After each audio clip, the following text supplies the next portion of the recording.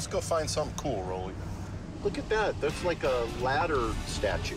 Ladder art. On the right. What is that? It's a Rambler. Yeah, that one I think we've seen. That's kind of cool. It has to be like 50s, right? Like mid-50s. Yeah, mid-50s. Well, let's go check it out.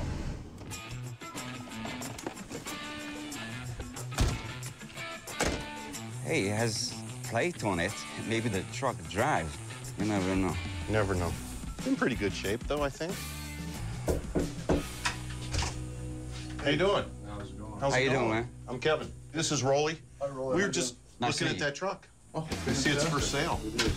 This is my grandfather's pickup. It's a 56 F100. He had a mining company and a construction company. And when he died, it went to my grandmother, and then she gave it to my dad. He drove it all the way from Colorado to here. Wow. But he's looking to sell it. His asking price is 40. Did you say 40? That's what he said. 40,000? Wow. Roli and I are looking at this awesome 1956 Ford truck. It's got a steep price tag, but it might be worth it if it's in great shape. With that Ford tractor engine in it, it's stronger than the Monster. Yeah? Ford tractor. Nice.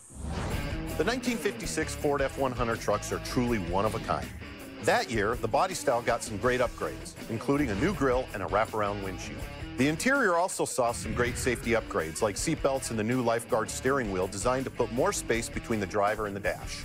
But this body style was only produced for 1 year, making these trucks extremely hard to find. I don't know if I can open this thing. Let's see if I can get it out. Why don't you try it right there? This thing's real heavy. There you go. There it is. Look at that tractor motor. Straight 6 tractor engine. Originally, it's a V8. It was. It says it on It was there. the V8. My grandfather blew it up in his construction business, driving up to his mining claims up in the mountains. But then this one gave him power. Well, this thing climbs like a mountain goat. Yeah. This one out climbs the V8. It's just not as fast. But here's the important thing. You might want to come check it on this side over here. We're not quite sure of the stories, but that's something that Looks like a bullet.